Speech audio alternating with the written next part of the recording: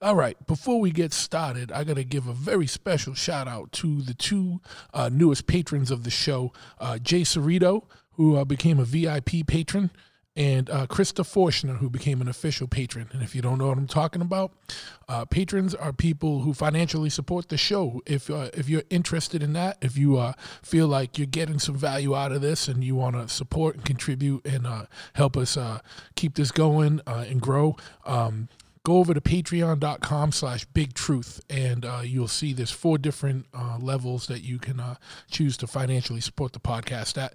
Each comes with their own exclusive benefits and privileges and honors, But just all jokes aside, it is a way to help us keep the podcast going and keep it growing. So I appreciate any help. Everyone that listens, I love you and I appreciate it. But the patrons, are people who have stepped up and put their money where their mouth is. So a very special shout out to all the patrons out there that we got on the show. This is you're keeping the hosting going and equipment and stuff, and I'm going to get some new headphones and stuff and everything soon with all that. So it'll all be going back into the show. So if you are interested in that, check out patreon.com, patreon/bigtruth, and you'll be able to get aboard over there. Now, if you're a heathen-ass motherfucker with a fucking Sasquatch dirty dingus, you need manscaped.com. And what Manscaped is a company that specializes in ball grooming products, basically, They got this razor called the Lawnmower 3.0 that has these special ceramic blades so that you can go to town down there and you don't got to worry about cuts or scrapes or abrasions or blood on the fingers when you're down near the sack. You know what I mean? No one wants to see that. And, your partner doesn't want a fucking, a swampy fucking jungle down there. So do everybody a favor, take care of that shit. Manscaped.com, they got, like I said, they got that Lawnmower 3.0. They got all kinds of elixirs and ball products like toners and deodorants and whatnot. Mats so that you can squat over so you don't got fucking pubic hairs flying all over the fucking floor. They got a new nose hair trimmer. They got a new razor for your face. All kinds of shit. Whatever you need, they got it over there. Check it out, manscaped.com. Now, if you use the promo code BigTruth at checkout, you get 20% off your order and free shipping. So go to manscaped.com. Use the promo code BigTruth at checkout. You'll get 20% off your order and free shipping. Don't get better than that. Also want to thank my man Zach at Heavy.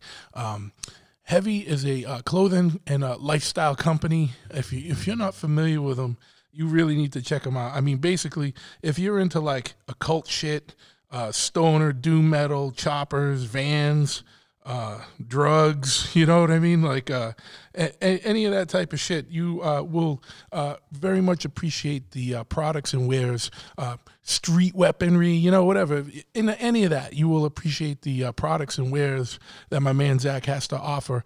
You can check them out at heavy.bigcartel.com. Again, heavy.bigcartel.com. And on Instagram, they are Heavy Clothing. And if you're also in the need of replenishing even more of the wardrobe, you need to check out my homies at amertamia.com. And they're a lifestyle and clothing company that cater to our subcultures and old school honor and ethics and code of the streets.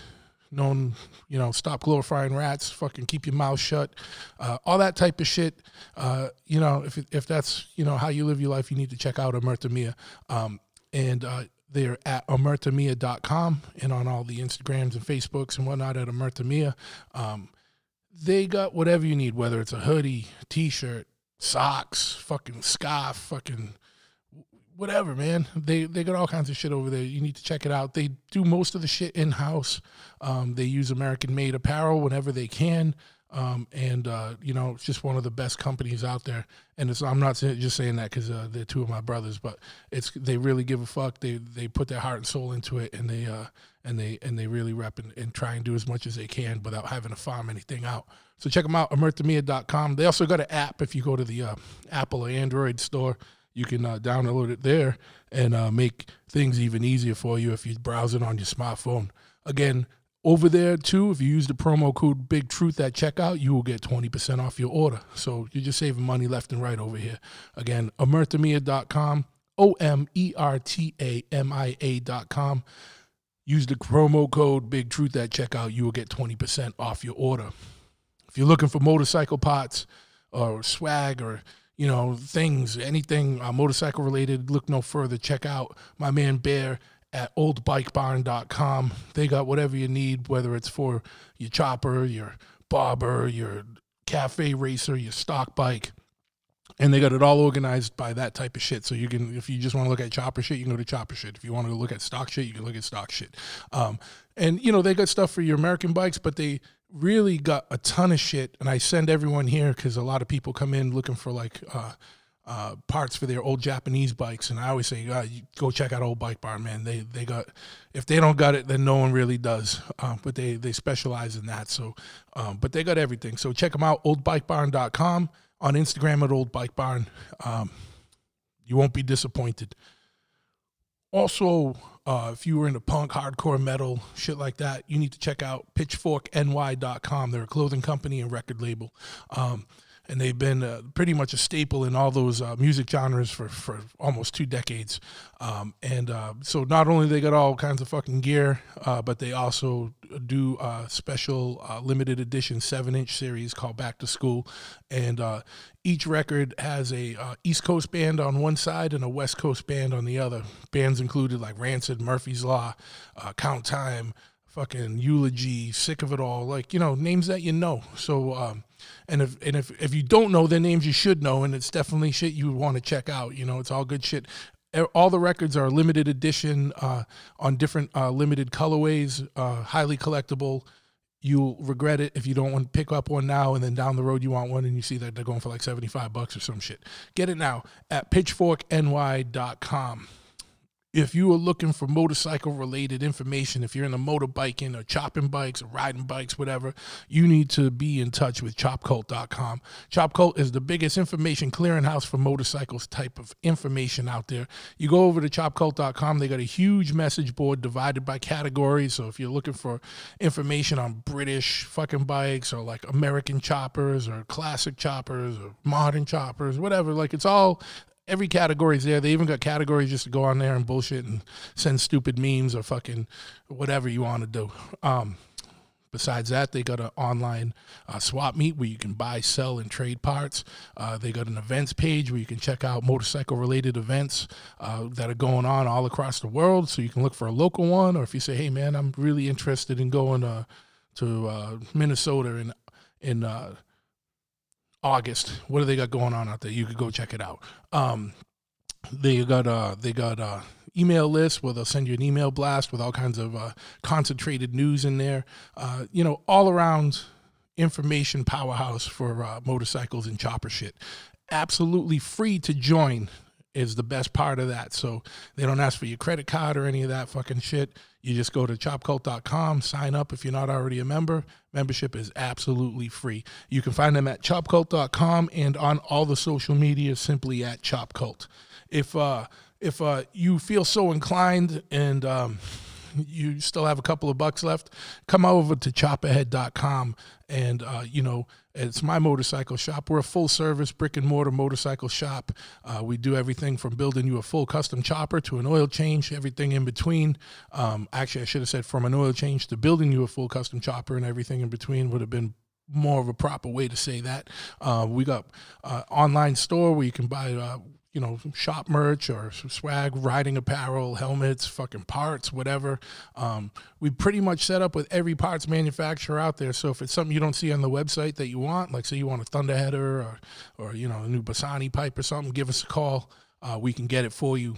508-995-6764, www.chopperhead.com, spelled in the most masshole of ways, www.chopperhead.com. If you are in the New England area, swing on by 13 County Road, East Freetown, Massachusetts, motherfucker. And last but not least, if you want more information on the podcast, simply go to bigtruthpodcast.com. Every episode's there. And you know, more information about the show and whatnot. Now, if you like the show, please hit like, hit subscribe, leave a review, leave stars, you know, whatever, like, you know, and spread the word, you know.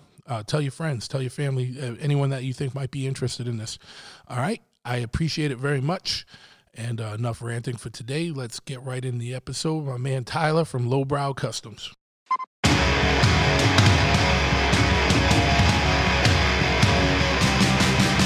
Big Truth Podcast.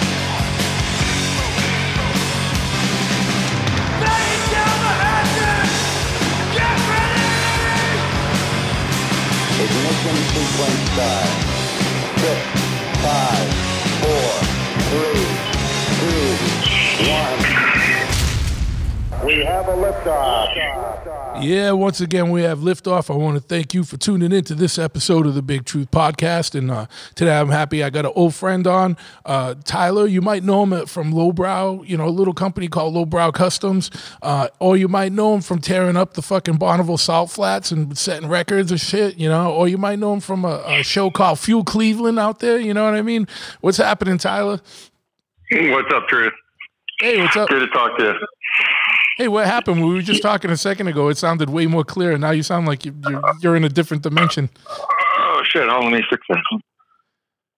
Is that better? Oh, absolutely. There we go. Oh, okay. I was trying to be hands-free, but I won't screw your show up like that. No. You're like infinitely more clearer right now. Cool. Perfect. But yeah, man, we've been talking about this for a while. We were supposed to do it in person, you know, over the summer, you know, at Fuel. But you know, yeah, we're still in we're in year 1.5 of this the shutdowns and whatnot. And but yeah, you were telling me, and I saw the email from Mikey and stuff that you guys have a big announcement with Fuel, a new date for. Yeah, we were super bummed, like, you know, most anyone who likes going to concerts or motorcycle shows or anything, you know, with gatherings. But we had to cancel Fuel Cleveland in 2020 because of COVID. You know, it's you know, of course, it's a big. We had like maybe 8,000 people the year before come through. Big free show we put on. Yeah. You know, everyone's welcome. Motorcycle centric, kind of anything to do with motorcycle culture. But we get people from, you know, kind of, and, you know, locals in Cleveland, people into making stuff, subcultures, whatever. You get a lot of people coming through just to take a look at cool bikes and artwork and paintings and all that. But we just announced the 2021 dates. You know, we're like most people just bummed with everything being a cancellation notice, you know, or being put off. Yeah. So we've got November 6th, 2021 is our date. And this has always been it's always been like a springtime or summer show. So we're trying something different. We're essentially pushing out far enough. We hope that we can actually, you know, be allowed to have the show. You know, the city doesn't shut it down or that kind of thing. So anyway, we're telling everyone that's the plans. It might change and have to go to 2022, but we hope not. So we're full steam ahead on the show, and it's gonna be a lot bigger. We got new venue, more floor space. We're gonna get more bikes in there because we figure everyone's gonna be so pent up from being stuck, you know, at home or whatever, that we're gonna get an even bigger turnout than ever. You know? Absolutely, yeah. I think people are gonna be wanting to do whatever the fuck they can just to get out of the house. Yeah, but they'll even come to freaking Cleveland in November. You know what I mean? It's just like, it doesn't even matter if the weather's going to suck at that point. It's just something that'll be a whole weekend of parties and good times, and then the show all day Saturday is what we do. Absolutely. Fuel is one of the funnest shows. I don't think I've missed one. I've been to every single one. It's great, man. Every year I feel like the vibes, I mean, the core vibe's the same, but like we've switched venues a bunch of times because it keeps growing. Yeah. But it's always just a super good crowd, and something about making it a free event, which is hard to do, and our vendors, sponsors are what helps keep that going, like you know, but keeping it free. And then just, I mean, there's never any BS. We don't do awards or anything. It's more just like it's like appreciation, and everything there is freaking awesome, worth checking out. But I don't know, we never get any like I've never felt like the annoying, like bad vibes or like cooler than you kind of stuff that can happen at things like motorcycle shows. But I think that's part of it. It's just a chill hangout, and everyone's welcome, and that makes it a lot of fun. Yeah, absolutely, man. It's always been just like a good time, and it's exactly like you said. There's not any of the posturing or the fucking cool guy in or any of that shit. It's just posturing's a perfect word for it. Yeah, everyone's just having a good time, man. So if this all frees up and you got nothing to do, head out to Cleveland, wherever you're from, and make your way out there in this November. Because from everything I've heard too, like I've heard, you know, from a lot of people that are involved in different industries. I've heard pretty much this summer is a fucking bust, but fall is supposed to be when everything can happen again. So November is actually pretty smart. Like, you know, let September roll, let everyone get used to being back into like being able to go out and not being afraid and hiding in their apartments or houses or whatever. Yeah. And then you know November, like hopefully, you know, all the you know, things are cleared up a lot more. And for sure. And we get so many, I mean, we usually get thousands of people riding motorcycles to the show. Yeah. So it's like, well, we'll have like 100 bikes inside of a wide variety and stuff. And we really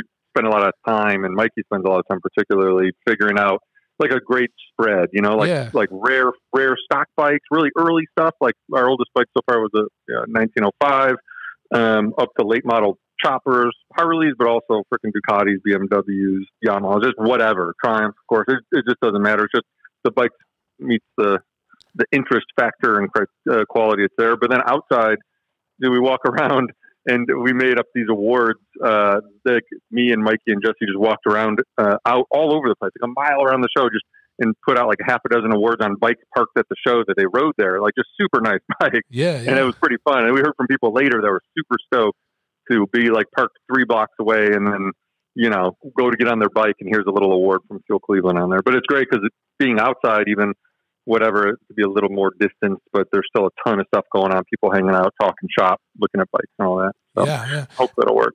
And that's always kind of one of the cases that, you know, obviously you go to a bike show, the bike's inside a fucking rad, but yeah, walking around outside and just seeing the things that motherfuckers rode there is always, you know, just as entertaining or interesting. And one of my favorite parts too is just trolling around the you know, a few blocks of radius of the event, and seeing rad shit. Totally. But yeah, I do want to give you guys a nod though. Like, you know, your show is very well curated. Everything there is very interesting as far as what bikes are there, and even the art and everything. It's good shit, man. And I'm not just saying that because, you know, for whatever, that because you're on this podcast, so that we don't, you know, we talk offline or whatever too. Like, you know, it is one of the better shows out there because it is like exactly like you said. There's cool stock shit. There's cool. You know, it's not just, you know, something for everyone, you know? Yeah, so, absolutely. And I have to give a lot of that credit to Mikey because, and Jesse and Mikey and I are all, you know, work hard on the show for sure. But Mikey's got like a real passion. He really pours his soul into it. And I joke around and say Mikey is Fuel Cleveland. So he's giving him some public props because he deserves it. So he's one sorting that stuff out. Absolutely, man, and he's someone I was going to hit up to have on this anyway to talk about his photography and shit, man, because he's a nasty photographer, man. Good dude. Oh yeah, and just a good dude all around. So yeah, Mikey's one of my favorite people to ride motorcycles with because he's a really good rider. He's super chill, like just rolls with, you know, just go with the flow when you're on long trips and bad stuff happens, and he just never complains. Always fun, down for anything. So he's great. On top of being a great photographer and stuff, he's a solid traveling partner. Yeah. You don't want stress cases with you on the road because shit's gonna happen, especially when you're on old bikes. Shit's gonna absolutely happen. So you gotta laugh about it. You know, you gotta just laugh about it. That's the fun of it anyway. Kind of. Sometimes it doesn't feel that way, but you know, it's always the good stories from it. You know? Yeah, I feel like it's the fun of it if you're with people. If you're alone and that shit happens, you're like, fuck. Yeah. Man, my wife. I was in the fall. I was like, I've got like 4 personal bikes, but they're for various reasons. A couple of them are choppers that are only for one person, and a couple that are 2 up. I forget, like the front end was off one. They basically weren't ready to go. My wife wanted to go on a motorcycle ride. I'm like, well, let me go get my brother's Dyna and let's go for a ride. And she was like, I don't want to go ride on that. She's like, I want to ride on some freaking chopper or something old, something, you know, like you need a little. I love that. I thought, oh, well, the hell yeah, that's why I married her, because she and I have been broken down like in pretty crazy places for a good amount of time, and we, you know, it's always get come out of it, and she always a good attitude. It's again perfect traveling partner. You know? Yeah, that's good. It's a good traveling partner because you know you're always gonna get home. It's just how long it takes to get home. You know what I mean? Or like for sure. Or how long you're laid up somewhere if you're waiting on a part or some bullshit. You know.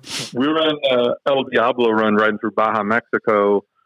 I forget when it was, a few years ago, maybe 4 years ago. I've been on a bunch of them, but my clutch basket blips, like I've never even heard of. And I was broken down on Panhead on the one in Baja. It was like 4 p.m. and we thought we had a guy arranged to come back with a pickup and get us. And anyone who stopped, like, no, we're good.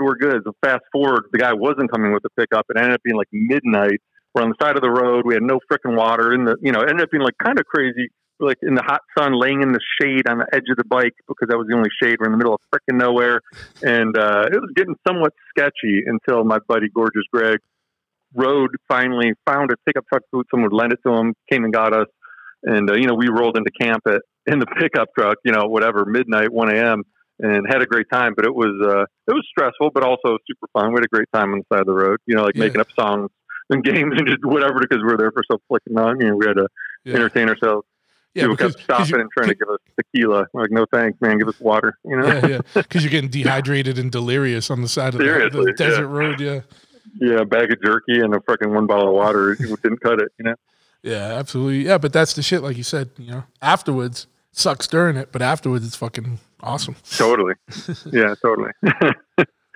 So yeah, man. Well, fuck, man. Like, Lowbrow Customs has been a mainstay in the motorcycle and chopper world for the last decade and or more, and fucking I'm sure people are kind of, everyone I know, pretty much everyone in the motorcycle scene knows you guys. So like maybe I'm sure people are probably interested in hearing, more about like how it started. I mean, I remember, back in the day when you were first starting and when we met on like, what was it, like on the Triumph Choppers, like fucking message board or some shit. No, it wasn't even a message board. It was an email list or something. It was a Yahoo group, Triumph Choppers, like an email group or something. And shoot, man, that was like 2000. You know what I mean? It was, I don't know, it was maybe late 90s, early 2000s, somewhere in there. Yeah. But I mention that to people all the time because I've known you so damn long. And it's great to, there's like certain people, you included, it's just like, man, still in the mix, doing it. And it's just crazy to think it's been 20 years. I know. Totally crazy. Because I remember like, shoot, I got my first Triumph in the late 90s. I'm 40 now. I turned 8, I was like 18 or something. And I'd ridden, like 3-wheelers and built mini bikes and that kind of stuff, but never had a motorcycle. And for some reason, just like decided I wanted to get a motorcycle and liked the way Triumphs look, and ended up finding one in the Trading Times. Bought an old dirt tracker out of some hillbilly's place in middle of nowhere, Ohio. A badass bike, though I didn't even really realize it at the time. But rode that thing. Didn't know how to turn a wrench hardly when I started, and ended up, a year later, reading manuals, making phone calls, posting things in like the Yahoo group, whatever, figured out how to rebuild my top end. Yeah. Fast forward another year and I decided to chop it and end up with, rigid frame, girder front end, freaking foot clutch, suicide shift. Triumph, like pretty gnarly bike for my first chopper. Sure. And it was, looking back, it was okay. It was kind of ugly. It was totally ugly, I guess I would say now, but it's like everyone starts somewhere. And it was a great learning experience to build it. And, that's what got me going. That was the main thing, man, was like I would like call a guy or a parts supply place and they would maybe mail me a bunch of photocopied pages of a catalog, and then you're calling and sending money orders and all. And I'm like, man, this is painful. And then like maybe the parts don't show up. Trying to find chopper parts was pretty much impossible. Like, I mean, they're just not like it is now. That's for sure. And that's where I was like, man, I could do better than this. And I was a sign maker, like meaning lettering, work vans, shop windows, do all my friends' tattoo shop windows, graphic design. I was doing a simple website, started in the late 90s. And so I had all the tools to like make a logo, make a simple website, self-taught programmer. So like not a real serious one, but like I could get around pretty good. I was able to make websites. So that gave me all the tools to like make a brand, right? So this is before like Wix and stuff where you could just get on there and drag and drop shit and make a website. Oh, dude, you had to like hard code that shit. I hard coded every page of the website, every page. And at that time, I didn't even know how to use templates or anything, and that's still super outdated now, but no, it was hard coding every page of code, raw HTML. And then I remember I figured out how to embed a PayPal button onto pages so I could put like assign a value to it and make people could buy things, And so I started selling, using my sign making equipment and making stickers and printing shirts. Like when I was 15, 16 or so, living at home with my parents, I used to screen print stuff in the basement, like behind the furnace where it was dark. I'd burn screens and print punk band T-shirts and patches, and like a lot of older stuff too. But I'd go to punk shows and just sell patches for like $1 outside the show, get enough money to go on the show and have a good time. And that's kind of like what I did through my teen years to make money to go to shows. And I was also working at McDonald's, so to supplement my McDonald's income and Burger King income. But anyway, so I had I kind of had the bug for like business. I understood these things already. So started doing like kind of underground chopper stuff, a lot of British related, chopper T-shirts, stickers. Getting in like Dice magazine, like the first few issues and such from England when they were still in London, and just like selling that kind of the underground media and stuff, and then started slowly adding like little parts here and there. But that I think took me a couple years. But then I ramped up pretty quick on starting to make parts and carrying stuff. Another guy who I've been dealing with forever, and is Jeremy Cupp from LC Fabrication.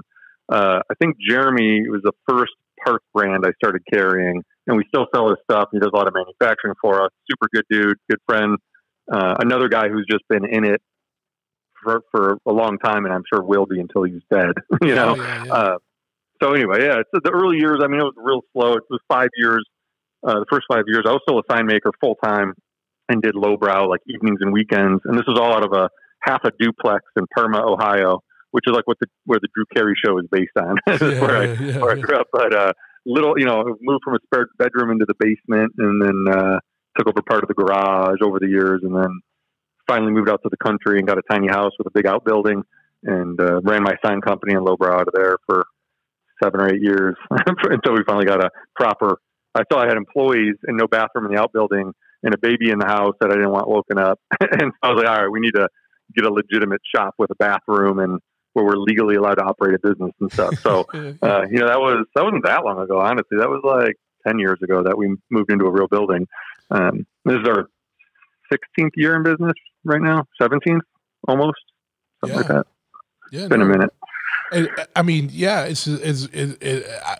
it's as long as I can remember, you know what I mean? Like I would have thought it was actually more like 18, 19, but when you get that far back, it starts getting a little blurry, you know what I mean? Yeah. Well, man, something that's crazy, and I mean, I don't know, it's not that crazy, but it kind of is when you think about it. Like, I mean, shoot, there wasn't YouTube, there wasn't Facebook, there wasn't Instagram, there was none of the stuff that everyone takes for granted now, No, there was the only sharing of knowledge when it comes to archaic chopper stuff or fabrication or metalworking was like you have these email groups, or you find the local guy, word of mouth, who hopefully, you hang around and bug long enough to help show you some stuff.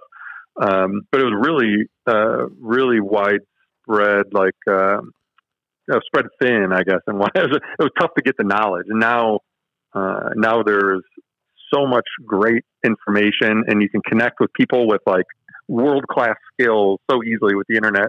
So if you want to learn get really good at bead rolling, you can find someone, no problem. You can read up and watch YouTube videos and all that stuff. It really helped, I think, amplify the quality of bikes getting built all over the place. I mean, it's through the roof, Yeah, but it's like anything. There's a natural progression. Like, like you've been around a long time, but like I remember, like, even in anything, right? Like skateboarding. Like about the time I was getting out of skateboarding, like ollies were like only been around for a little while, and everyone was just trying to ollie as high as they can and shit. And like the shit that was our hardest shit to learn was like the first shit the new kids learn, so they take it and then they progress farther. Never mind, like you said, like the sharing of information. Like when 20 years ago. It's like you said, if a news group or like an email list was like a godsend to us, because there was only so much, you could find out like in between swap meets or whatever, where you like hopefully would run into someone or find a part or something, like, but like you said, like if you had no one locally that was around to like show you shit, like you just had to either figure it out yourself or get little tidbits wherever you could. And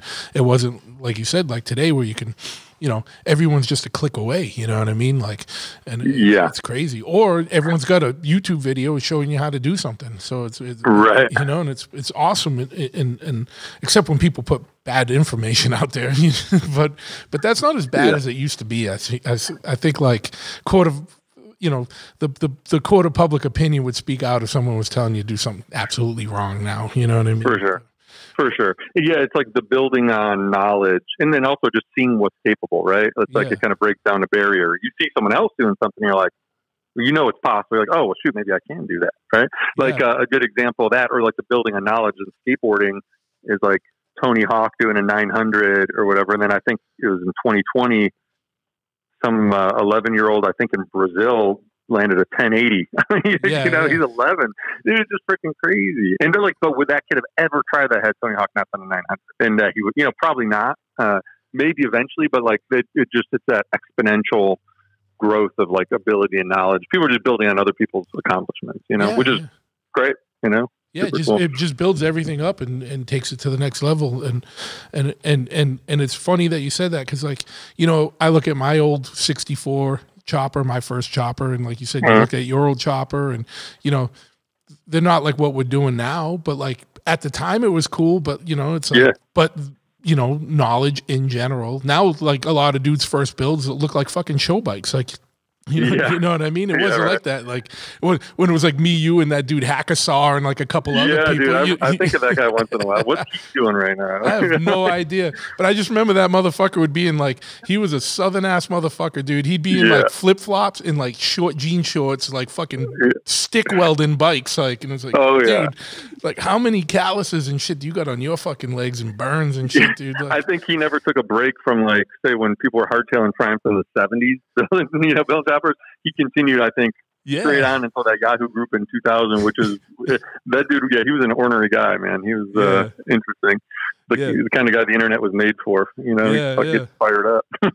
Exactly, man. But it was funny as fuck, man. But yeah. So everything progresses naturally, man. But when was like the transition? Like I know you started out, like I remember you printing shirts, and I remember one of the things that kind of propelled you guys was like you were at like every event for a while, for like years. Dude. You guys would be everywhere, dude. Like that's I ran into you like every event. It was just like for sure. And that's a big part of the reason I started Lowbrow was for bike part money and tattoo money and travel money. And like I've been getting tattooed since I was 16 and working on a bodysuit. I'm more than halfway there.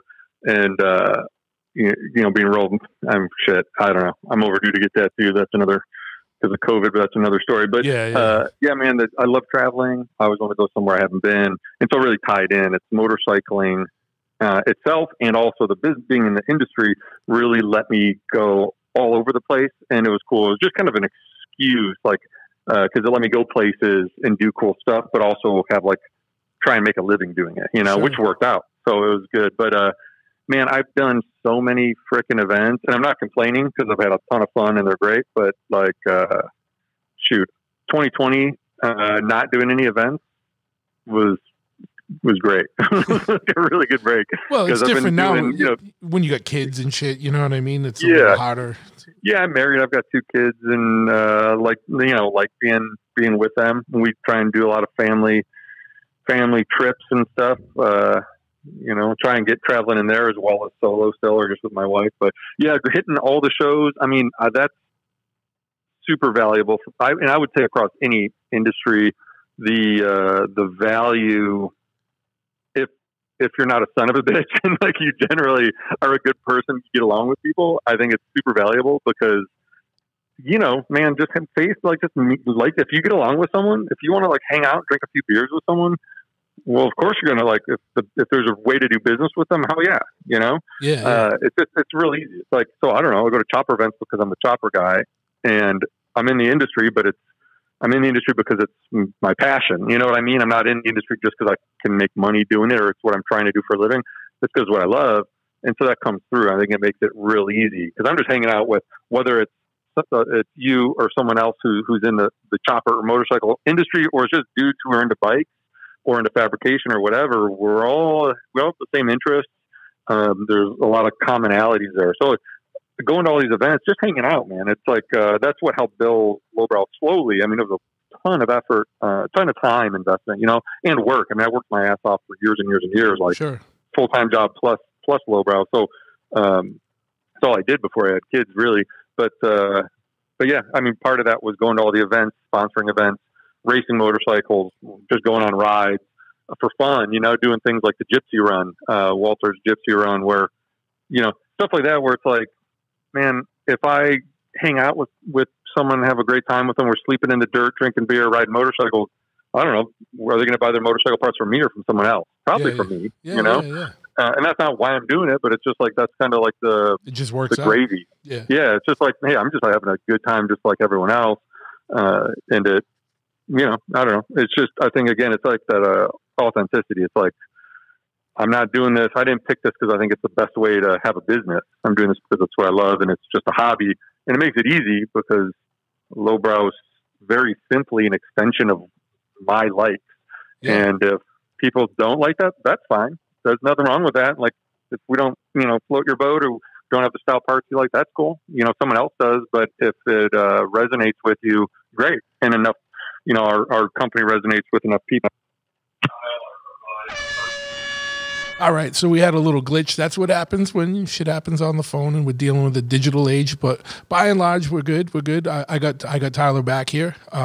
Yep. And but yeah, so you were talking about you know, what we were talking about before we lost connection was just, you know, being there, being at events and being on rides and setting up and you know, I think we were just talking about the experience of being there and like meeting people and hanging with people face to face is way more, establishes way more of a connection than just, you know, talking to someone online or on the phone or, you know, through emails and stuff. It just makes things more solid and more real. I 100% know exactly what you're talking about with that, man. And that's part of the reason why I love going to shows and setting up is just being able to fucking hang out, man, and hang out with like-minded individuals and you know, a lot of I know you understand because I see you at every show I'm ever at too. And same with like Pat from Lead Sled. You know, there's certain people like, I mean, you just see them at like, you know, every show because it's you know, shoot, it's what we do and it's fun, and you know, it's it feels really good to be somewhere I've never been at some motorcycle gathering,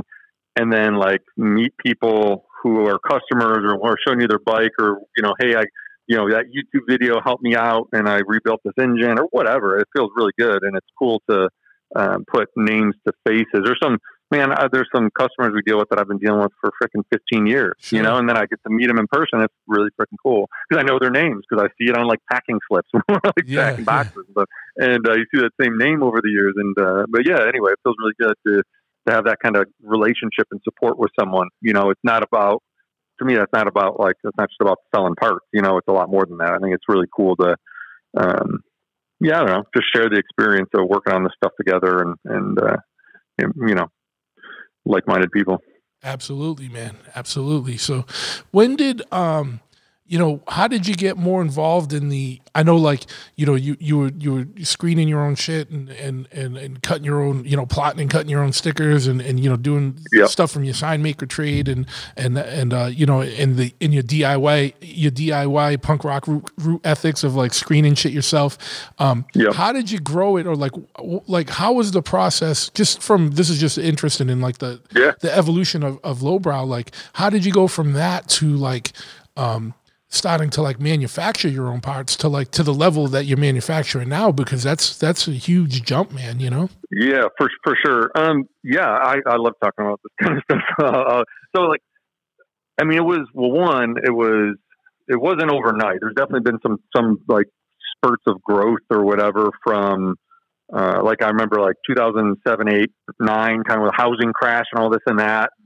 No one's buying $100,000 fat tire choppers, you know, but that's really, it's like Lowbrow grew like crazy those years.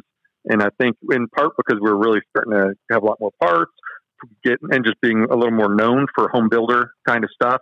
And it was basically like the punk end of that, of the chopper, of the high dollar chopper scene, right? Which was the DIY, you know, hey, I can do better than that kind of ethic. But so went from, I mean, the main thing was, I really put like every dollar back into the company. So I remember my first order, man, and it was for like a few stickers, and it was like, you know, $8. And I remember like, hell yeah, I was so freaking stoked because like, you know, someone found my website and it worked, and they, you know, bought some stickers, and then I made those stickers and I mailed them out, and it felt really good. And while I did use some, like my intention to be able to travel or get tattoos this or that, you know, I'm sure I spent some of the money from Lowbrow on that kind of stuff, but not much. Most of it was putting money back into like t-shirt blanks and ink and all that kind of stuff. I was putting little print ads in Dice magazine, I think starting in issue 4 or 5. And there wasn't at the time, it's kind of funny, there wasn't that many like subculture kind of chopper magazines. It was all just the stuff you would find at the bookstore or whatever, Easy Riders and things. So I would advertise in some of the hot rod and like rat rod magazines. And I went to a lot of those kind of shows because there wasn't any like vintage chopper shows. There was, you know, vintage like Harley shows, more of like the, you know, like Wasion and these things have been going on forever. Not like now where you have like really like chopper shows and stuff, but he just putting time and effort into all that stuff. And then I've always tried to focus on what I'm best at. And if there's, so we don't do manufacturing in-house. I work with a bunch of different vendors, tons of them in Northeast Ohio and such. But my thought was always like, why buy a CNC machine and have an employee to run it when I can have 3 different CNC shops I work with, and if one's too busy, I can send the work somewhere else. Or if we don't have any work for the CNC machine for 3 months, I don't have to pay the bill every month and stuff. Basically, just trying to like, I'm good at product design. I do most of the parts design for Lowbrow, and nowadays I work with a couple other people who help out, who are actually trained because I don't have anything but a high school degree. But you know, who are actually engineers, and I took night classes for SolidWorks, 3D CAD, not that long ago. I used to just do napkin drawings and do Adobe Illustrator scale drawings and hire people who could do SolidWorks. And then I started doing it maybe 4 years ago and love it. So I can just go straight from my brain to design instead of trying to explain it all verbally. But really, it was just a slow progression. It was trying to find people to work with who made cool stuff and they could make it more than once and were good to deal with and we got along with, you know.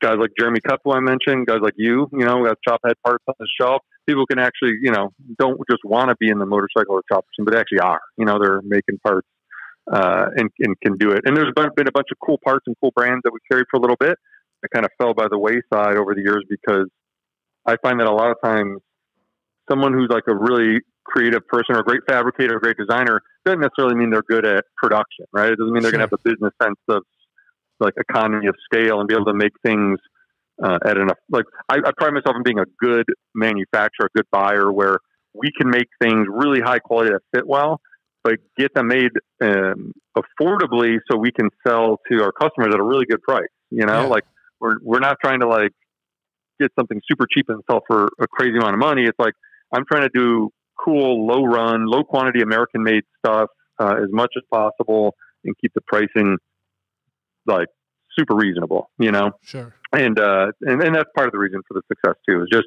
really focusing on that. I mean, if I hear, you know, I'll take the tiniest issue with the product and we really try and fix it, improve it and whatever. And if we can't, we might just scrap that product and totally redesign it or whatever. And that attention, you know, pays off over the years. People have, I think, grown to trust us for quality and fit, and that if there is a problem, we're there to back it up, you know, to take a return or fix it or give them tech, you know, motorcycle tech support or whatever. And I don't think there's any one big secret to us going from printing stickers in my duplex to where we're at now with a big warehouse and 15 people and, you know, hundreds and hundreds of our own product designs and thousands of other people's in stock. It's more like, you know, it's like 100,000 little things. So you just do over and over and over and over and over until like if I knew then what I know now, what it took to get here, I might have been like, oh, screw that, man. I'm going to like go be a fucking scuba dive instructor or something. You know, I might have been a totally different path, but luckily I'm slightly OCD and I have I never sit down and have a strong work ethic. And I think those are other important pieces of the pie, just hard work and time and, you know, caring, you know, so not an easy answer, but I think that's pretty on point. No, and that's good for people to hear, you know, because, you know, there's always the next generation of people coming up that want to get involved in shit and know that, you know, I mean, I think by and large, everyone I know in the industry that I'm friends with in the industry, like nothing was just handed. It was never an easy Right. road. Like it was always, you know, slow growth and trial and tribulations, and then like slow and steady wins the race. You know what I mean? And, Yeah. and Yeah, and continuous problems. There's always a problem. You know what I mean? Yeah. It's Oh, like yeah, it never ends. yeah. I mean, that's my job is freaking dealing with problems, and sometimes it's quite frustrating. But that's the job, you know. Trying to orchestrate and keep things running smooth. And a couple pieces of advice for any business or industry or thing like that. One would be if for people, like if you're trying to find people to work with who support your dreams, which I've found. I've got an amazing crew at Lowbrow. Every single person is awesome and kicks ass and is responsible and cares about the company and vice versa. Like I care about all of them. Everyone's well compensated and they're all my friends, you know. But if you're not sure if it's the right person, it's just not the right person for the job, right? So it's like if you're working with someone like I met Mikey. We're friends. We started working together, me and him and Jesse from the Gas Box on Fuel Cleveland, and it was just right away like, holy shit, this dude rules. And here I found out Mikey was managing a cell phone store, but he was this amazing photographer. And I'm like, dude, what are you doing? You know, like you're working for T-Mobile. It sounds like hell. I can't even imagine. And like right away, I was like, man, we joined Lowbrow and we worked it out before the show actually happened. He was working at Lowbrow. But the point being, it's like identifying those people. It's the right people are out there, no matter what the freaking task is. I don't care what you're trying to do. You can find someone who's going to help support what you do. You're going to support each other is the thing, you know. Yeah. That's a real key thing that I find important. And I kind of have to keep reminding myself. Sometimes I think, like, because of the things we deal with, it's a weird knowledge, right? It's like, with all these vintage motorcycles and custom parts and this and that. But yet, whenever we need like someone to add to our customer service or in the warehouse or for harder on the tech support, motorcycle tech support, but we eventually find that person. That takes a while. But, yeah. Well, and I find it I don't know, man, like, and this would be interesting to talk about, get your perspective on it, like where you think things are going, because like I'm finding it harder and harder to find people, like, you know what I mean? And it's, I don't know if it's the younger generation, like younger generations, like, aren't coming up, or, like if there's just not an interest, or if this is like a dying thing because everything's going electric in fucking 30 years, according to California or whatever. But like, it's a fucking weird time, and it's hard too. Obviously we're all in the COVID bubble and things are it's just a weird time anyway. And a lot of people aren't just, unfortunately, for better or for worse, a lot of people are just riding unemployment till that fucking train stops. You know what I mean? So it's hard to get people to work, but that's probably not the motherfucker you want working for you anyway. If someone, you know what I mean? But we had trouble in 2020 because we had people remote. We needed to hire someone anyway before COVID hit, and COVID hit, and we're just trying to get help in the warehouse, like packing orders and receiving inventory and all this stuff. And we were trying to hire someone for like 6 months. Couldn't get anyone. I think it's because everyone was on unemployment and stuff. Then we hired our guy Clayton during that time because Clayton rules and Clayton wanted to work, And it's like, again, that's like he was the right guy. I'm super glad. I spent most of 2020, probably half the year just packing orders and just working in the warehouse because we were low on labor. So it's like whatever it takes, No, absolutely. But then, we found Clayton. He's freaking, it was great. Again, it was just like not the standard guy or not the standard person. The one thing I'd say, and it's what I found, and I don't know, I was gonna say I don't know that it's sad or anything like that. It's just the way it is. But I find that when people want to work for Lowbrow, it's like if someone's really into choppers, it's usually a worse fit than if it's someone who's like, like if they like motorcycles or ride motorcycles, it's a plus. Yeah. Especially if they don't know anything about choppers and they don't give a shit that it's Lowbrow they're working for. So I've had the experience with people who think we're just like building choppers and high-fiving and drinking beer all day or something, But the reality is like, dude, I freaking work on business stuff. I'm in Excel half the day. Like all my chopping and racing stuff and all that is mostly in my home shop, Yeah. So I find that kind of finding the right personality is way more important than them having like a deep interest in motorcycles. And one thing we do of many is we offer, like if any employee wants to take wants to get their motorcycle endorsement, I'll pay for them to take the Ohio safety, like motorcycle safety course, and pay for their endorsement and everything. And we've had, I mean, probably almost all of our employees ride motorcycles, and probably a third of them never had until they worked for us, and then gained it, got interested because they're surrounded by it all the time. Sure. And then it became like a big part of their lives in many cases. And that's pretty cool too. So, I find like you can always find people from other spheres of influence. And if it's the right personality, the right work ethic, they're just like the right person for the job. Hey, some of their interests or other skills can grow to suit. And I find that to be easier than the other way around. Yeah. As Jesse says, you can't teach hustle. So it's like, it's some people might have the knowledge, but if they're not the right person for the job, it doesn't matter, Yep. That's absolutely true, man. And, it's funny because where you say like, people have a perception of what they think it's going to be like to work at Lowbrow. Like try being the dude with all those Chop Ahead Volume 1 through 4 DVDs. Everyone thinks it's just fucking like Animal House in here all the time. Yeah, it's like, right. nah, dude, our noses are down. Like that stuff is when we're at shows, because when we're at shows, it's kind of mini vacation. Even though we're working, that's that's our vacation half the time. Yeah. You know what I mean? That's totally. And I'm in the same boat. And so is, and that's why chopper events are usually freaking bananas, because like all the industry people, I mean, it's all the usual suspects, all our friends and stuff, everyone goes apeshit because they're not just freaking working hard. It gives a perception that it's like just super wild and loose all the time. But the companies or the people that you see, making parts, apparel, whatever, and you see them year after year, they're there because they really work hard. They bust their ass. It's not because they're partying and just kind of phoning it in. So, but it's totally funny misconception. I know. It's fun, but you know what, man? That's the world. Like, what do you what are you guys doing? Like, kind of, what's the plan with Lowbrow? Like, kind of going forward. Like, what's like, what are some of the things you got in store, or like, Man, nothing. I mean, we got tons and tons of freaking killer parts we're working on, as usual. Working with Jesse over at the Gas Box, doing some really nice full frames for big twins and Sportsters and Ironheads that are going to be fucking badass, made in Cleveland, affordable, the nicest ones out there.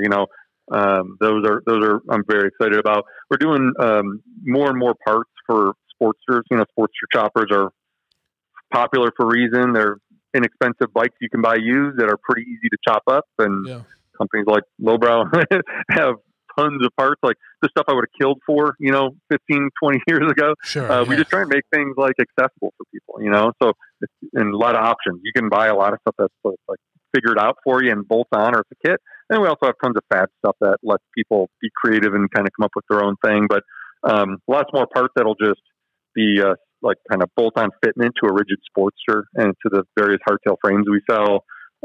Giving people options for seats and sissy bars and this and that if they don't feel like getting deep into learning how to fabricate or TIG weld or whatever. Yeah. So a lot of stuff that honestly should make custom bike building more fun and easy for people.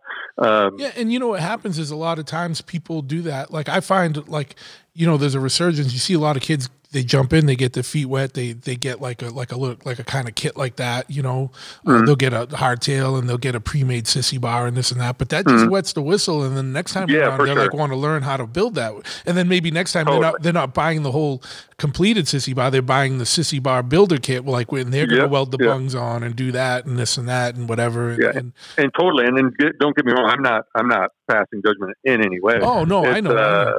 We've got people from all skill levels, don't know how to install grips, to frickin' master fabricators or engine builders. So there's, we have a very wide array of customers. And I mean, shoot, like I said, I know myself from being a teenager, and I rebuilt my first Triumph top end and was so proud of myself, and it worked, it ran, and I rode that bike.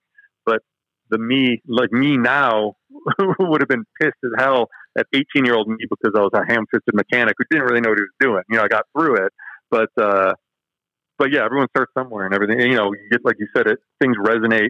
You get someone's, what's their whistle. And yeah, hey, if it's a lower barrier to entry, it's a little easier to kind of build that, bike you have in your mind, or, at least put your own stink on it. But then as you develop further tastes or whatnot riding, you can, you dial it in. You can always unbolt that sissy bar and make that custom one. You can always frickin', hey, it's winter time for us in the Midwest and you on the East Coast and such. Frickin', you got all winter to tear that thing down and rebuild it. You can redo it every year if you want, Absolutely. So that's a great hobby. That's one of the reasons I've never gotten bored with motorcycling. I've had other hobbies that over the years I might like get to a pretty high level of ability, and then I'm just kind of lose interest. With bikes, it's like fabrication, engine building, riding, tuning, racing. There's all these things. There's like, you can't master them all. I mean, maybe someone can, but I don't know who, So it's like, it always keeps me interested. There's always something to challenge you. Sure.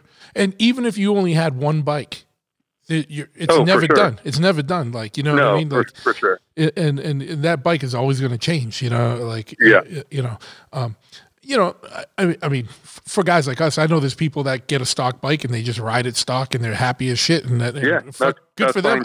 I wish I could be that guy sometimes and just leave enough alone and spend more time riding than fucking tinkering around with shit. But, it is what it is, it's like, But yeah, man, so that's cool. I'm stoked to see that stuff come because, and especially like with someone like you guys, because you guys are like kind of grounded and mainstay and not going anywhere. Because a lot of times, unfortunately, as you've seen through the years, like, manufacturers come and go. You know what I mean? Go all the time. Yeah. And yes. Yeah. There's been a bunch of guys over the last 20 years I've known that made hardtail frames and were great, but at some point they, stopped making them, or it became too big a pain in their ass, or they retired, that's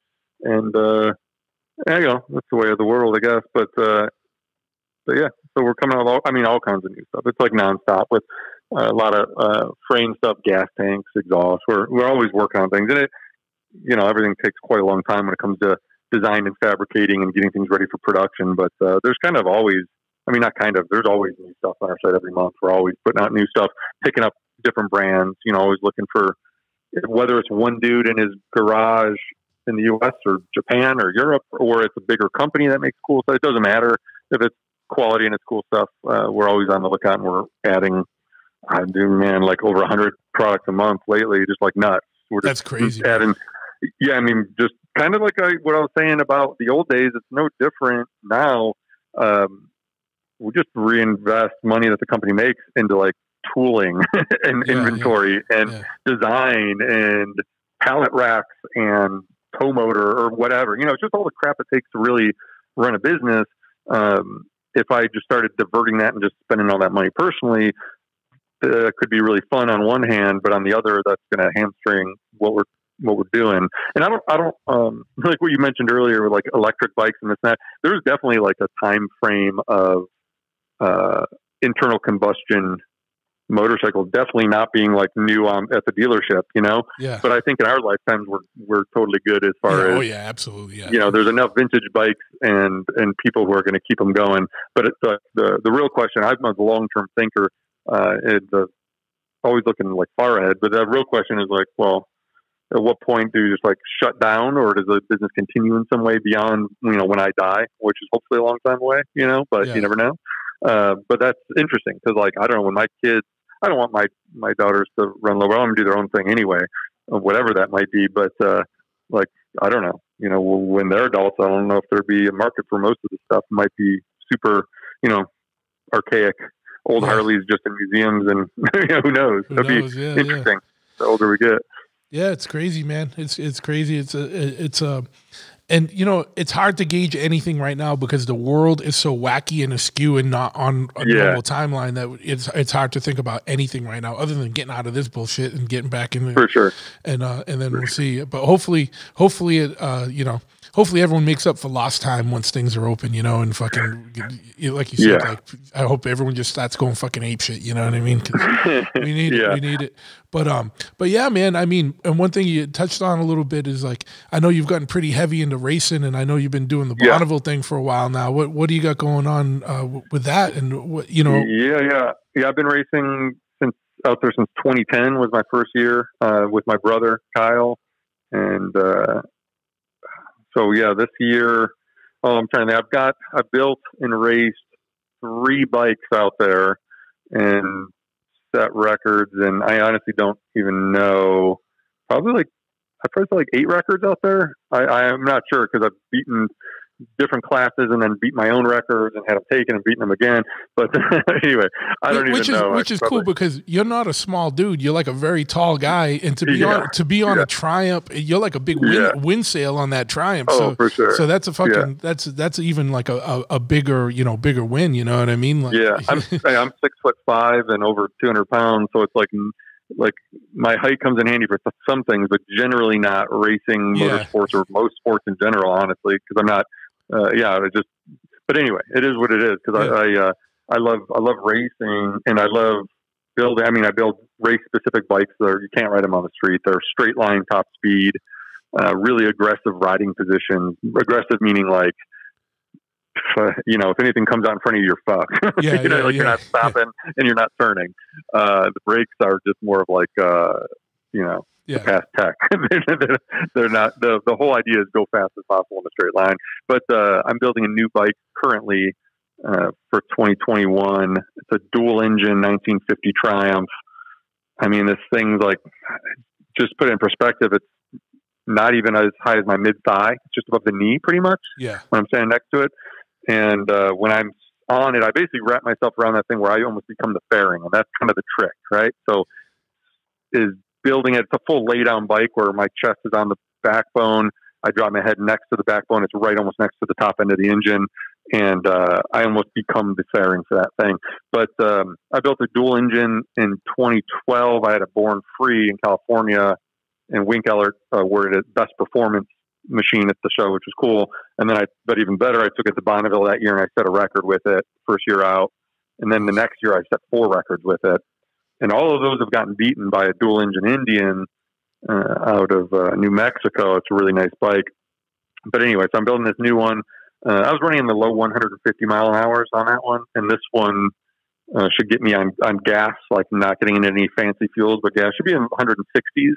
Nice. And switching to put some nitrous or nitromethane, it can go much faster than that. So I'm pretty excited. I've been working with it with my buddy Dowie, who's an engineer who was an OEM designer at Buell for 6 years, and Tim from Fiorucci Fabrication, who's a close local friend. He used to work at the Gas Box and has been on his own a couple of years and is an amazing fabricator. So he just built the frame for me because I fabricate, but he is a much better fabricator than I am. So this is a pretty complex machine.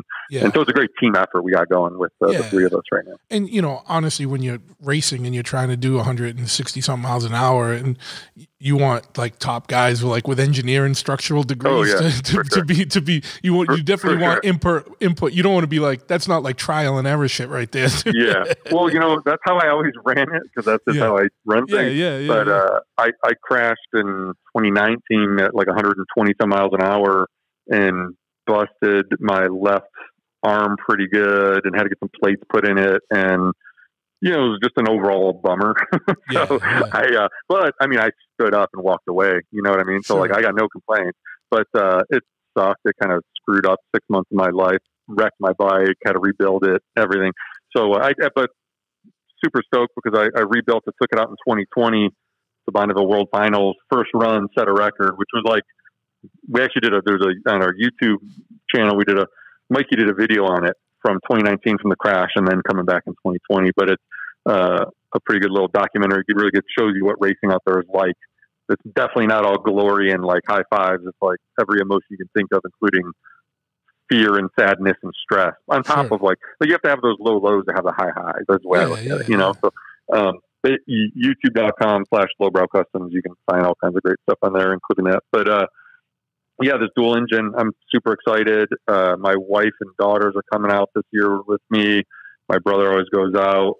Dowie, who's up north, he's coming out. Tim from Cleveland's coming out. All of our friends come, like all of my favorite people from all over the country come out and race and fit together and crew with us. And it's basically a week-long gearhead paradise of riding, tuning, wrenching, trying to set records, just trying to fix problems, drinking margaritas with the Weed Whacker powered blender out there. It's just like the freaking best time. And we're usually out there like before sunrise, and we leave the salt at sunset, exhausted, eat a big meal, go to sleep, and do it all over again.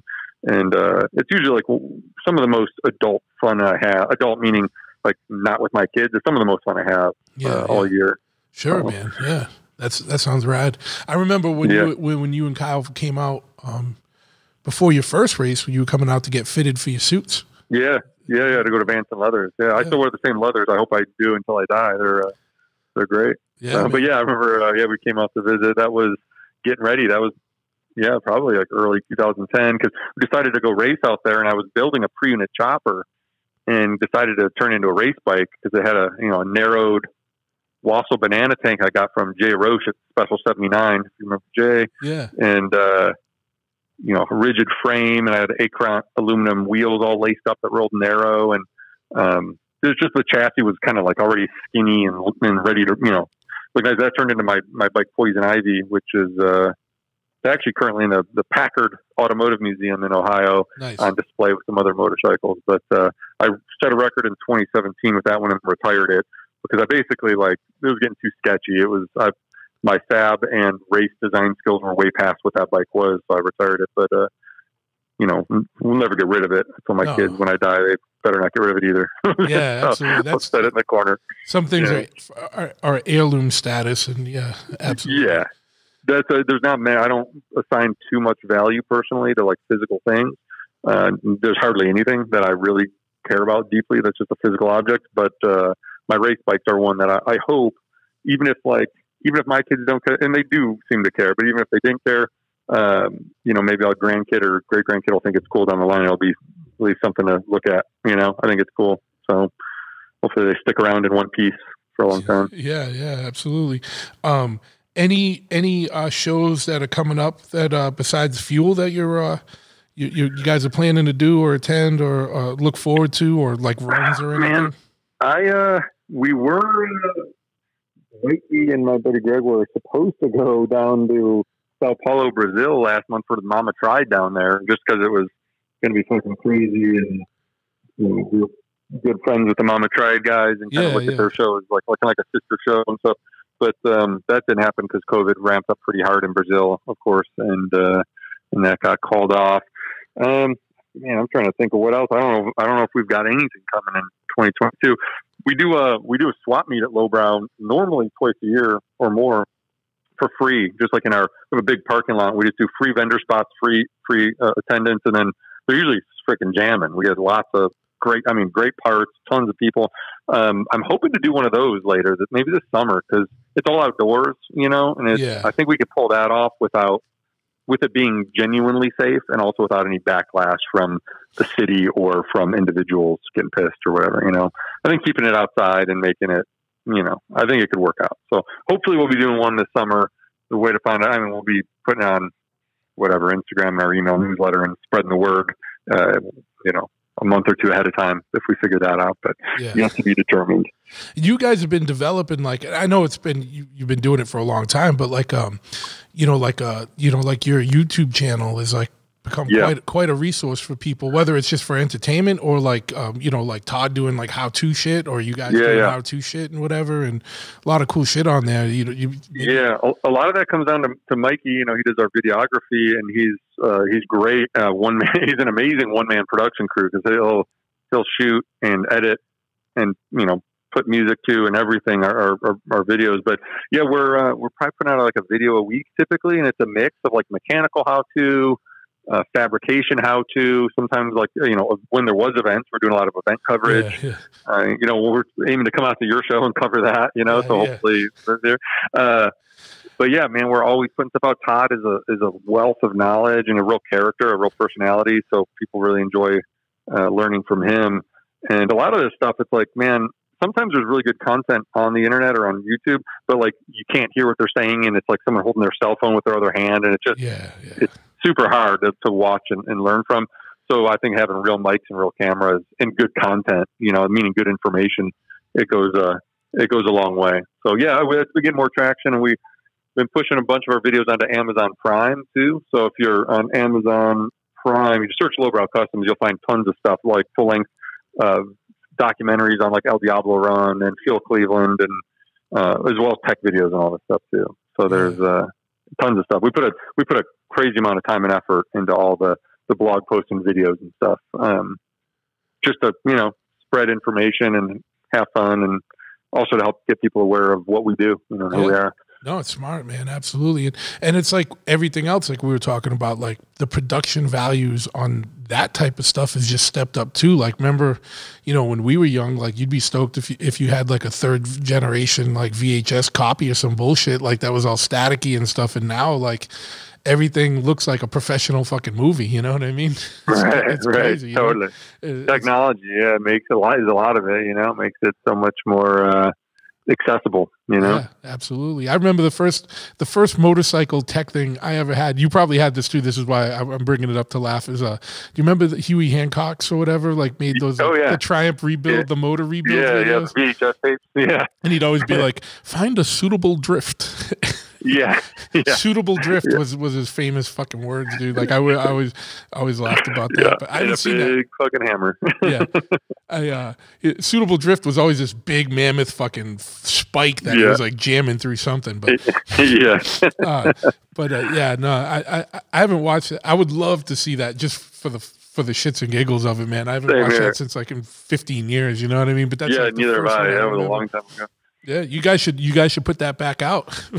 Yeah, we should. Well, shoot, now we did. It took us 2 years to do it all, but Todd did a full, Triumph unit rebuild, and I think it's like 13 episodes. It's 10 hours long. Yeah. And it's really freaking good. I mean, chock full info. Man, we'll have people be like, I don't even own a Triumph, but I watched the whole thing. It's great. So, or like, my wife hates this because I'm always watching it. Fucking, what we should do is take Hughes and splice it with Todd's and like do like a play-by-play and see where they agree or where they differ on things, because you always know there's 4 different ways to get the same result of something, so it'd be funny to see that. Todd's personality is a little different than Huey Hancock. He's a little looser and wilder, Absolutely. Yeah, he was pretty stodgy British guy, you know what I mean? Yeah, go figure. Right. Yeah. Well, you remember that, man? Like, this is something that you'll laugh about because you remember, like, when we were younger, like, there was still like a hard line in the sand with like in the British motorcycle world, with the stodgy purists that fucking hated choppers and like any, it was fucking crazy, like trying to break any ground there. You know what I mean? Because I kind of forgot about that. Maybe it's just because. Maybe it's just because enough time went on. Those guys are all dead now. I don't know. Like, that's a bad joke, I guess. But for real, like, I don't know. I think it's just because they're no longer worried about it. They're retired from motorcycling or whatever. But yeah, it used to be a real, you said, a real hard line kind of drawn about that. Like, people would find out you're asking mechanical info that you're going to use on a chopper, and they were like, they don't want to help you out. Oh no, absolutely. But there was dudes that that wouldn't even sell you parts. They were like, no, dude. Right. And it's like, what? or you could never tell if you were going to buy a bike. You couldn't tell a guy that you were going to plan on chopping it because they would be like, no. No. And as I've gotten older, I appreciate stock bikes. I have a stock Triumph, of course, stock bike, chop bikes, whatever. I like it all, and I don't care what it is. I don't care if it's a Harley or a Triumph, whatever. I mean, I don't know. I like riding around 2 wheels. I even bicycles, just any of that. It's great. Yeah. So it's I can appreciate it all. And choppers got me into racing, and choppers also got me into stock bikes and restoration kind of stuff. It's just like it's just a cycle. It's like whatever like you're talking about. Someone getting their feet wet with like a Sportster chopper. Yeah, that's a slippery slope. Next thing you know, you've got a freaking shovel head, a pan head, and knucklehead, and and no spare time or whatever, but and no money, no money at all, no money at all. Especially if you get in that knucklehead realm.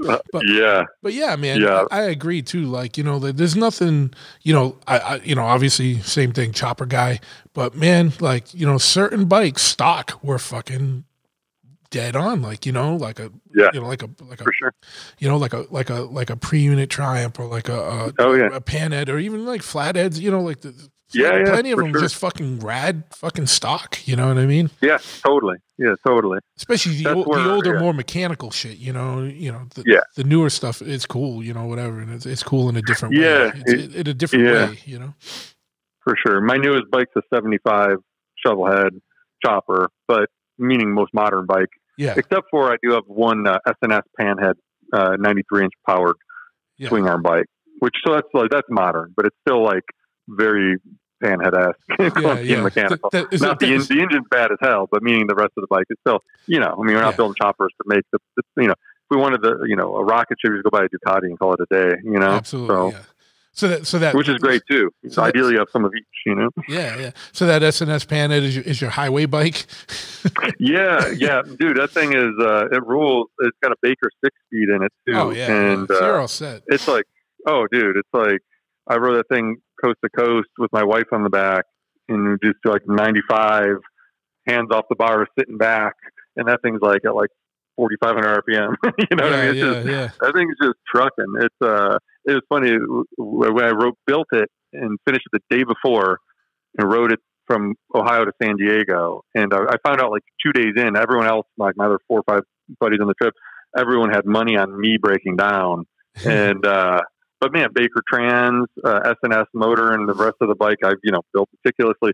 I think I had a kickstand spring brake.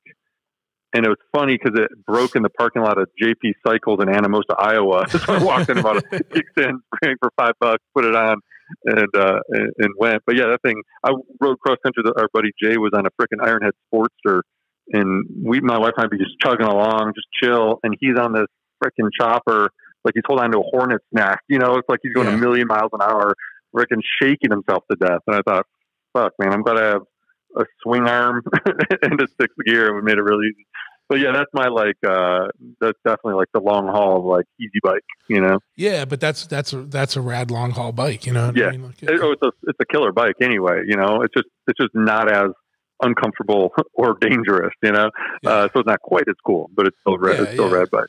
You know, obviously, you know, like, you know, I've got a couple panheads, you know, in different, you know, state or pan shingles or whatever. And it's like, but we've had an S&S panhead chopper in here that we redid for a guy. And, you know, like, I'm not against those things at all. They're fucking rad. No. They're fucking rad. You know what I mean? It's a tool, man. It serves a purpose. Like, well, I can tell you when I bought that engine and it was like, you get like this crate and you open it up and there's a perfect panhead engine in it.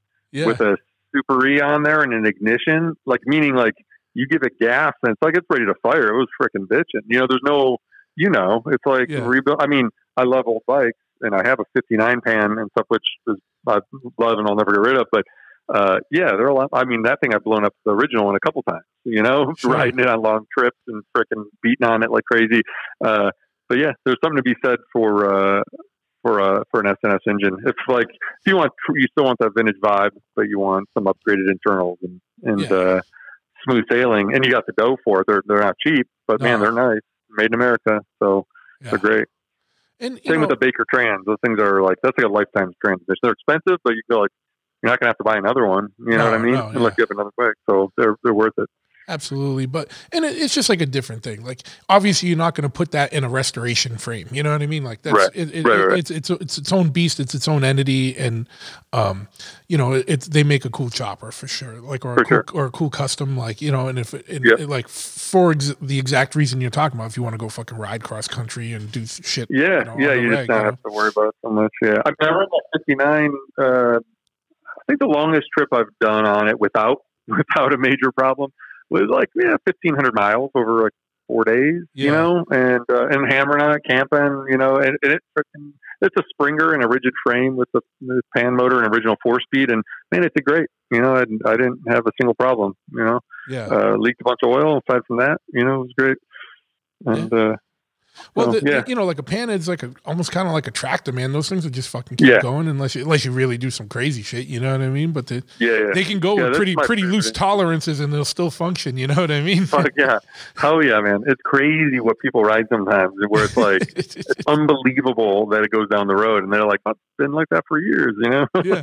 This dude brought his bike. He brought us a panhead motor and he was like, yeah, this is you know, I ride in a parade or whatever and this and that. He goes, but he's like, I just want to redo it and stuff. And when we took the motor down, my tech here took the motor down, and you know, when he opened it up, like the fucking flywheel split, you know, and I was like, how the fuck were you fucking riding this, dude? And he's like, well, no, road, you know, it was like fucking He's lucky he didn't freaking throw that and blow the case out and everything else. Shaft just popped right out, and it's like, man, not supposed to do that. That's freaking funny. Yeah, Yeah. this is fucking crazy, you know. Like, but he said it was riding when he and I believe the dude. He's not like a bullshitter. He's like, Yeah, "Oh, yeah. I don't know." He's like, shit. Yeah. He didn't think he was going to be in for having to get a new flywheel, but you know, hey, you know. Yeah.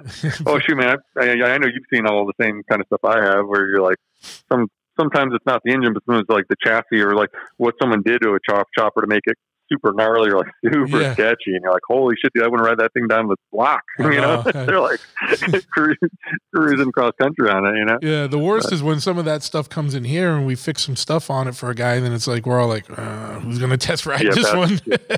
Yeah. Well, you know, I've had my share of sketchy stuff that, you know, you figure it all out as it breaks or, you know, you almost get hurt.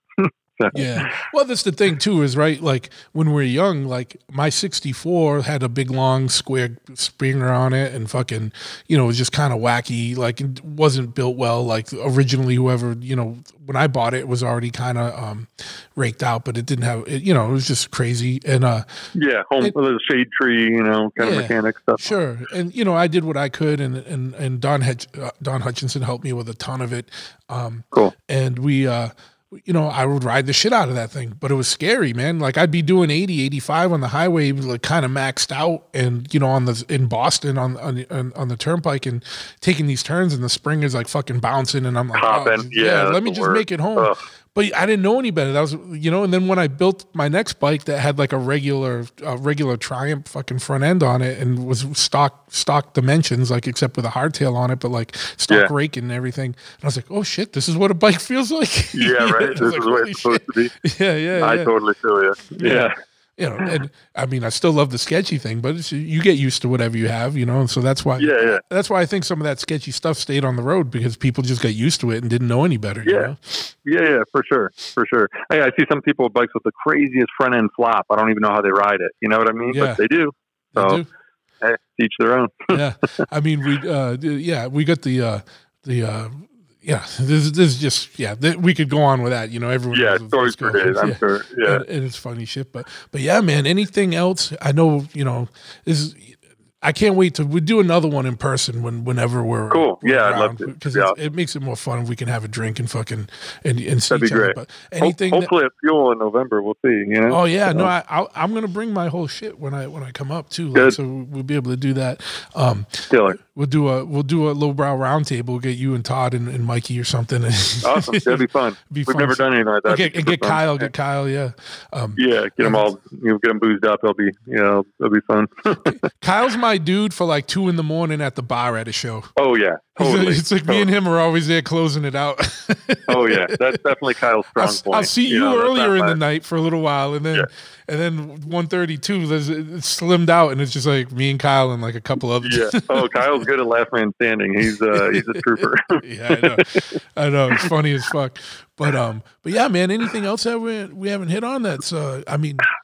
I think that's the main stuff, man. As far as just interesting, cool stuff we got going, you know, we mentioned the YouTube channel, youtube.com/Lowbrow Customs. That's lots of great stuff on there. Search Lowbrow if you're on Amazon Prime or Roku or any of that stuff. We got all kinds of content out there. And then, FuelCleveland.com if you're interested in the show, checking out more. We got tons of videos and photos from prior years. LowbrowCustoms.com. We're always doing new parts. We have a blog. We're always putting out articles pretty much weekly. Tons of great info and content and on the scene, on the motorcycle scene, how-to stuff, whatever. Anyway, man, reach out. If anyone out there is listening and they've got ideas they want to see us do some certain tech article or this or that or whatever, reach out, you know, tag us on social media or send us a message to the website or whatever, comment on a blog post. We really read all that stuff and respond and helps us figure out what people want to see. So, and if you got any questions on motorcycle stuff, we offer free motorcycle tech support, so you can give a call, talk to Todd, and he's a great wealth of knowledge. So if you're having trouble with something particular, let us know. Maybe we can help you out. And that's, free service. So I guess that's all I got. Yeah, man. And, lowbrowcustoms.com, and it's Lowbrow Customs on Instagram, and fucking make sure you give it a follow and shit. There's a ton of good shit. We're not on all the new social platforms because I don't care about social. But we are. I know, but dude, you must think the same thing though. Like I end up signing up for so many of them, so just so some motherfucker doesn't take my name. Yeah. I know. You know what, man? Where I'm at now is life's too short. I can't think about this stuff too much anymore. Because, like, you know, I couldn't care less. Well, you're not trying to figure out how to put Lowbrow on TikTok. Is that what you're saying? No, I've never seen it. I don't want to see it. I'm like, dude, I'm a grown man. I want nothing to do with that. You know? Yeah, no, I hear you, but I keep hearing about new ones. I'm like, what's that? And they were like, oh, it's the one for video games. And I was like, what do I care about that? They're like, well, it's not just video games anymore. So that's what happens is these things start as one thing and then morph, and then like that's the one you're gonna be on. And I was just like, yeah. For me, it takes me away from what I actually want to do, which is like design motorcycle parts and figure that kind of stuff. You know, like it's like, man, we try and stay in our lane a little bit. And you know what? Let's talk about, you know, younger people coming up. Well, there you go. There's your in. You know, you can get that hot company going on some of these social platforms that old farts are ignoring. You know.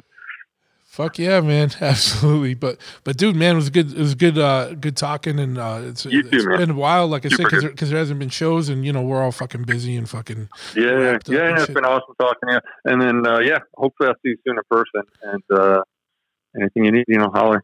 Absolutely, man. Right back at you, dude, and I will talk to you soon. I'm going to shut this recording off here.